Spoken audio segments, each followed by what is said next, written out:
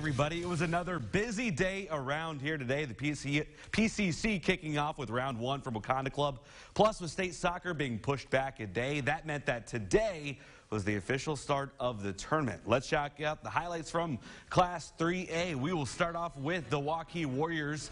They are the only team in the entire state still undefeated. CJ Capella with the put in there. The Warriors, they roll past Cedar Rapids Kennedy 3-0 to reach tomorrow's semifinals. You know, we've been prepping for this all year, and it just feels good to get the result right away. And, you know, we're going to come out tomorrow and come out strong and looking for to defend our title. At the end of the day, it's just two teams playing. In soccer, you know, you can have 40 shots, and the other team can have one shot and you can lose. So we just got to make sure we're ready, and we're looking forward to the rest of the tournament. We'll see if they can defend their title. Urbandale and Bettendorf, a really tight game. No score under 5 to play. Alan Imamovic slides hard. That gives the Bulldogs a free kick, and they connect on it. A great header puts Bettendorf on top with just little time left. So, last-ditch effort from Urbandale. Ball is skied.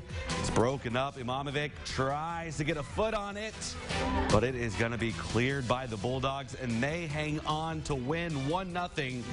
Heartbreak for the Jayhawks. Speaking of heartbreak, Marshalltown comes into 3A tournament as a 3 seed.